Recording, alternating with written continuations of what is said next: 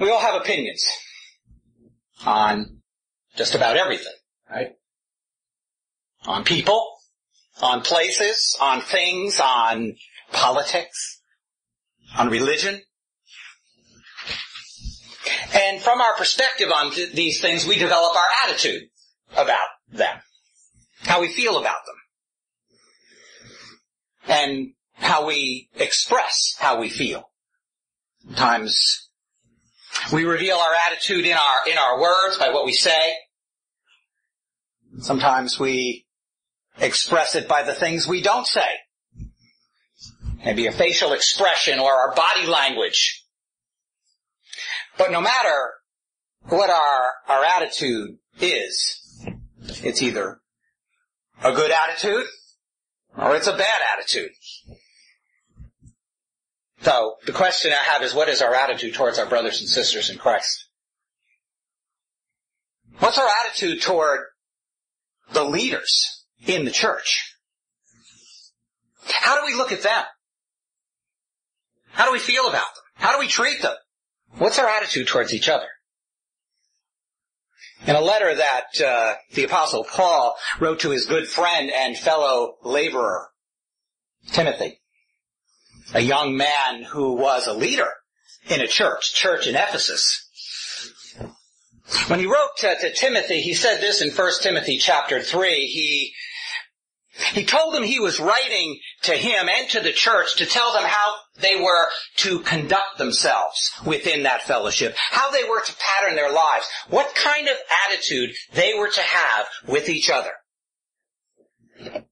Because Paul pointed out, you within the church are the household of God. In fact, he said, you are the church of the living God. Our attitude towards each other is a reflection really of our attitude toward God, because the church belongs to Him.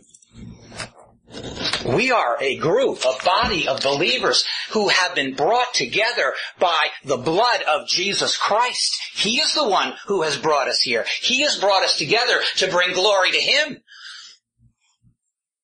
And so, we who are the true church, Paul continues, are the pillar. We are the support for His truth. So as we function in the church, as we function together to uphold the Word of God, to teach it, to live it, our attitude towards each other will be evident as we wait for Christ to return. And what is that attitude? It's our responsibility, isn't it? To safeguard the truth of the Word of God. We know that. We are to uphold it. We are to treat it as treasure, as we teach it, as we live it, as we obey it, as we present it to the world. But it's also our responsibility to guard our tongues, to treat each other with the right attitude. That's the way we uphold the truth of His Word. What an awesome responsibility we have been given as His church to represent Him here on this earth while we wait for Him to come and to take us home. And what will He find? Ephesians 5:27, He is looking to find a bride. He is looking to find a bride who has been set apart to Him. A bride who is without stain, cleansed, purified, above reproach, worthy of the one who has purchased that bride with His blood. And that is our goal, isn't it? That's in our hearts. That's our desire. That's what we want to do as His church. But even though we belong to Christ, even though we are filled with His Word, filled with His Spirit, sometimes there are just problems in the church. Difficulties. And why? Well, why is that? Well, the answer is simple, isn't it? We're people. And our flesh sometimes gets in our way. And in our weakness, we fail. And we fall. And sometimes the enemy is more than willing to push us in that direction as he fans the flames of our confusion, of our misunderstanding, of our bad attitude, which is really a rebellious spirit against God. But God is not a God of confusion, is he? No, we read that in 1 Corinthians chapter 14. He is not a God of confusion. He is a God of peace. He is a God of harmony. And that should be the attitude that we have. We should reflect him within the church. Within the church, this should be a place of peace and of harmony. So that all things might be done how? He says, in a orderly way. In a way that brings glory to God. So, we're to function in the church in unity. Remember, Paul told us that in Ephesians. We are to be like stones, individual stones, set in a building, working together, dependent on each other, working to bring glory to the Lord. And to help us maintain that unity, to help us maintain that perspective, God has done what he has done throughout the history of his people. He has raised up men to lead his church, men to lead his people. And Acts 20:28 tells us how those men have been selected. He says they have been selected by the Holy Spirit. It is God who selects men to lead his church, to lead his flock. Leaders, we're told in 1 Timothy chapter 3, who are to serve the Lord as they serve the body of Christ. Men who are devoted to him. Men who are devoted to his work. Men who are devoted to his word. Men of worship. Men of dignity, it says, who are above reproach. Men who can serve with a clear conscience. Devoted to their wife, devoted to their family, but above all devoted to the Lord. Leaders, Titus tells us in chapter 1 there, who are mature in their faith, mature in their walk with Christ. Those who have a wisdom and a discernment that doesn't come from themselves, but it comes from above. God-given ability to be able to faithfully defend and accurately present and explain the Word of God. Well, Paul tells us in 2 Corinthians chapter 2, who's adequate for these things? Who's sufficient in themselves to be able to affect people for eternity, to be able to lead those that Christ has died for, to carry out this ministry from God? Well, those men who have been truly selected by God will admit and acknowledge that this responsibility and this task is overwhelming, that it is only by God's grace. It is only through his power, through his ability, through his strength, that this can be done. And that was the task of the leaders in the church of Thessalonica. That is what they faced. And like the believers in that church, these leaders were learning how to lead. They were learning how to lead the flock of God. And so Paul tells them in 1 Thessalonians chapter 5 verse 12 that God has called these leaders. He has called them out from among them to serve Him, to serve God. And He has equipped them for this assignment. He has equipped them for this assignment so that they might help the people to grow in their relationship with the Lord. It says in Hebrews chapter 13, verse 17, that God raises up leaders who keep watch over our souls. And they will give an account of how faithfully they have done that. So we're not to make their task any more difficult than it is by our disobedience, by our rebelliousness, by our arrogance, by our bad attitude. What will happen, it says there, because it will grieve them. It will grieve their souls. They will groan inside because of us, because of our sin.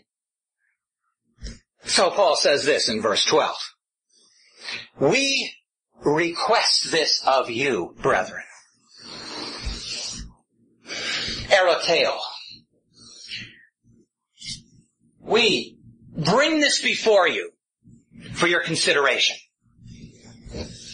That you, brothers and sisters, take the time to learn, to appreciate those who lead you. Oida in Greek. To know them. To know their heart. To observe their life. To see how they handle themselves. To recognize their faithfulness. And then, once you see that, to value them. To look at them as a gift. A precious gift that has been given to you. It's been given to the body of Christ. Respect those men, he says, who diligently labor among you. Kopieo. Those who work to the point of exhaustion, but beyond exhaustion. They expend themselves, Paul said in 2 Corinthians chapter 12. Ekdapaneo. They work to the point where there is nothing left to give. And even though they may become weary at times, and even though it would be easier just to quit, to give up, they don't quit. They don't give up. They go on despite the trouble, despite the toil. So Paul says, get to know them. Understand their heart. Understand what it is costing them to serve Christ and to serve you. So, he says, verse 12, willingly, with joy in your heart, place yourself under their authority as you would submit to Christ. Because they have charge over you. Proisthemai in Greek. They stand before you. They speak on behalf of God. They're His servants. They're His stewards. They have been placed in the church to manage the church, to direct the church. They're not there to provoke bitterness. They're not there to lord their authority over you, as some do. It says they're not there so that they can abuse their position for themselves, for their gain, for their own prestige. But they are there to serve Christ. And so they serve the Lord as His shepherds in the Lord, leading by example. This is under shepherds. As those who have been entrusted by God with you, with your spiritual growth. God has given them the responsibility and the insight to give you instruction, he says in verse 12. Nuthateo. Not just the facts, though. To give you an understanding mind. Literally, it means to put sense in your head. To take the truth of the Word of God and to show how it applies to our life, to our situation, to our problems, to our sin. So that God can use that truth to change the course, change the direction of our life, to change us for eternity. Shouldn't we appreciate men like that? Men that God has placed in front of us, in our path, for our benefit? So get to know them, Paul says. Get to know their heart. And then follow them. Follow their faithfulness. Follow their example as they follow Christ. And verse 13, he says, consider them worthy, not perfect, but men of integrity, so that you esteem them, hegiomai. So when you think about them, you have good thoughts about them. But go beyond that, Paul says. Regard them very highly. Huperek, pirasu. Over, above. Care about them beyond all measure. In love, agape. With the kind of love that Christ had when he sacrificed himself for us. Care about them like that. And why? Why should we do that? He says, because of their work, their ergon, their behavior, their commitment, their actions, because of who they are, as they labor among us, like a mother who would care for her children, and like a father who would instruct his sons and his daughters, so that they might have joy as they see that you are walking in the truth of his word. Their work has been ordained by God. And they have been placed there for your benefit, for the benefit of God's people, for the benefit of those who don't know Christ. And so it has eternal value. And though there may be misunderstandings along the way, and problems, and difficulties, Paul says this in verse 13. Don't let that get in the way. Live in peace with one another. Eranuo. Let your life bring peace to the situation, to your conversation. Don't bring strife. Don't bring division. Don't bring a bad attitude. Psalm 34, 13 and 14 says this, let your tongue cease from speaking evil. Let your lips stop speaking lies. Depart from evil and do good and what? Seek peace. Pursue it. The psalmist says, hunt it down. Chase after it. It takes work. It takes time. But make it the priority of your life. To let go of the bitterness. Let go of the unforgiveness. And if possible, Paul said in Romans chapter 12, if possible, as much as it lies within yourself, as much as it depends on you, without compromising your faith, be at peace with all men. Build each other up. Don't tear down the work of Christ. Don't tear each other apart. And so Paul says in verse 14, we urge you, brethren, parakaleo. We appeal to all of you, brothers and sisters, for the sake of Christ, for the sake of the one who has died for you, the one who has called you by name, called you together as his people because of what he has done. Set your house in order. There are people in the church who need help. So Paul says, admonish them. Nuthateo. Same word used back in verse 12 that was translated as instruct. So he says here, give understanding, give instruction. He adds a thought, give correction to those in the church.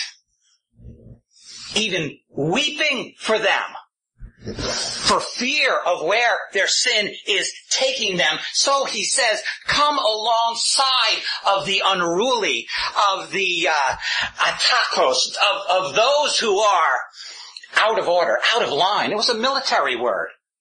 It was used to describe someone who had broken ranks, someone who was out of control, like an unruly mob instead of like a well-disciplined army.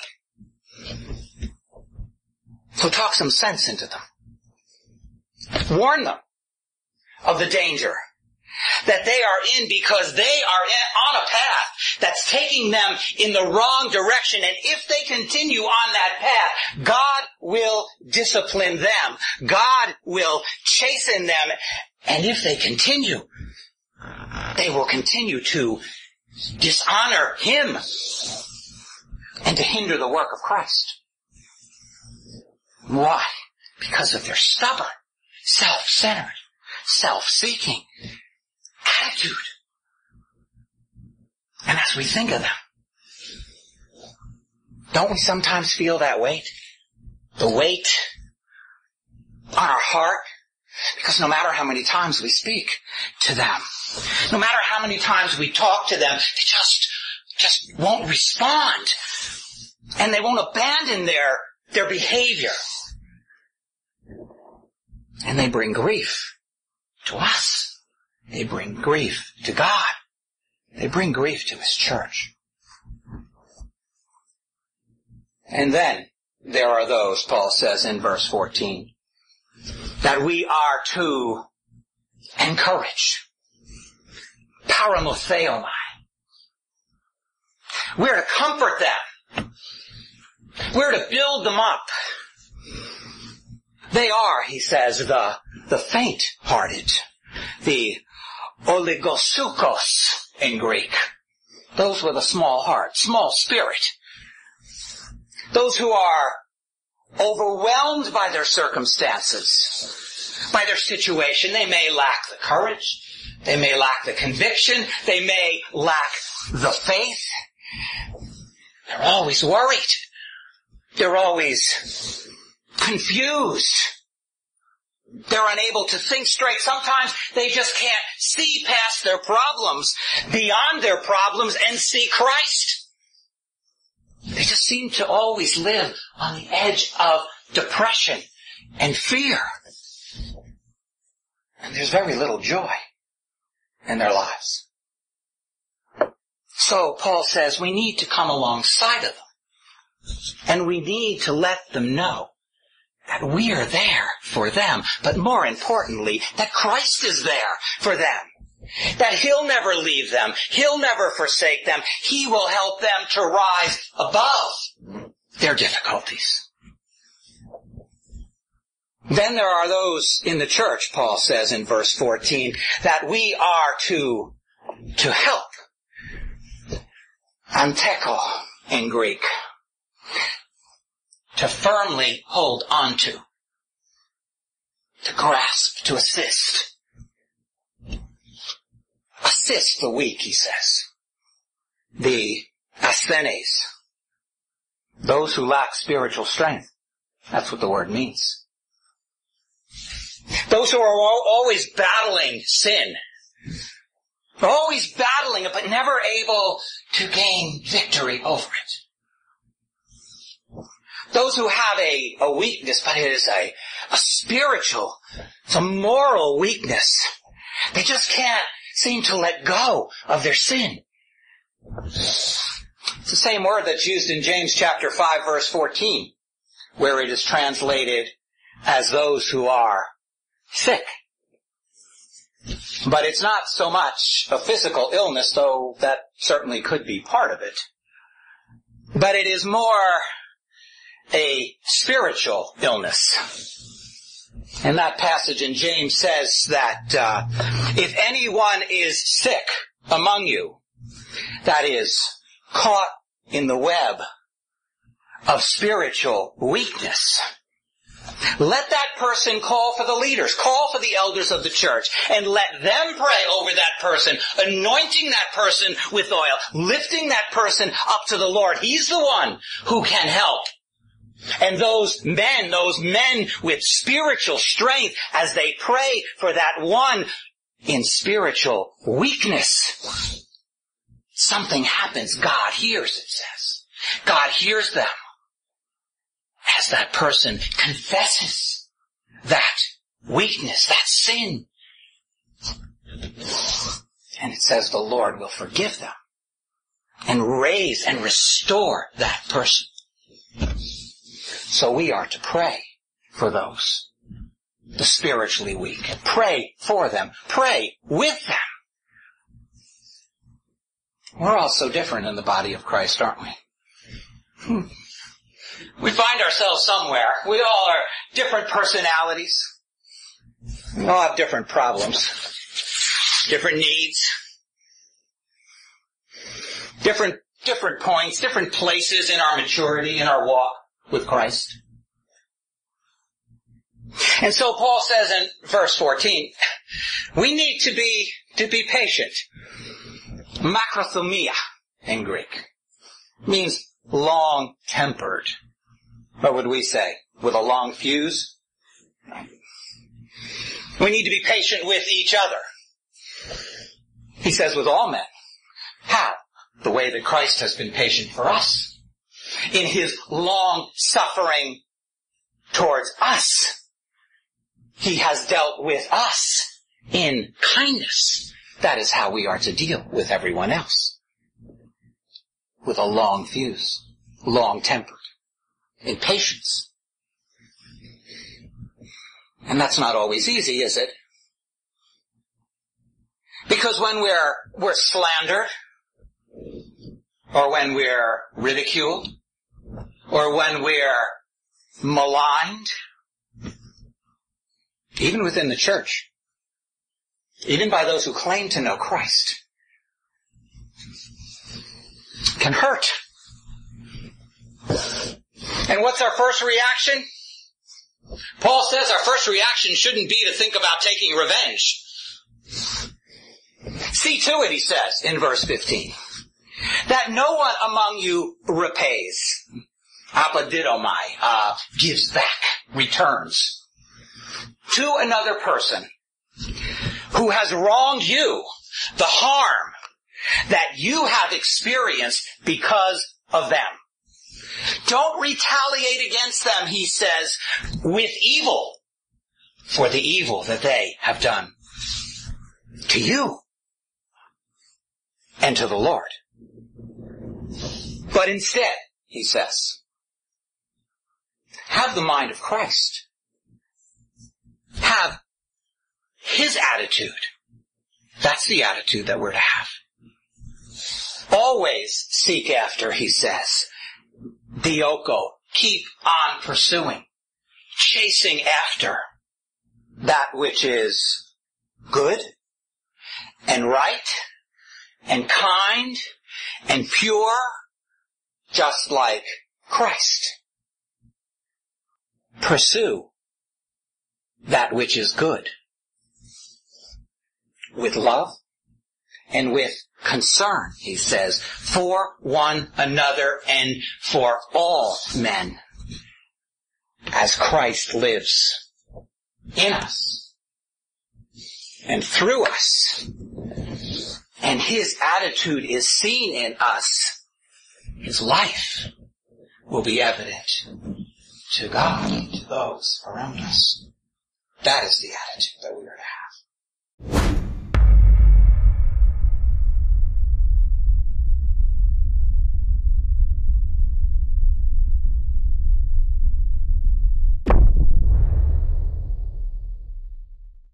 You've been listening to Bruce David Bell, pastor of Berean Bible Fellowship. If the Lord has ministered to you through this message and you would like more information, then visit us on the web at bbfva.org.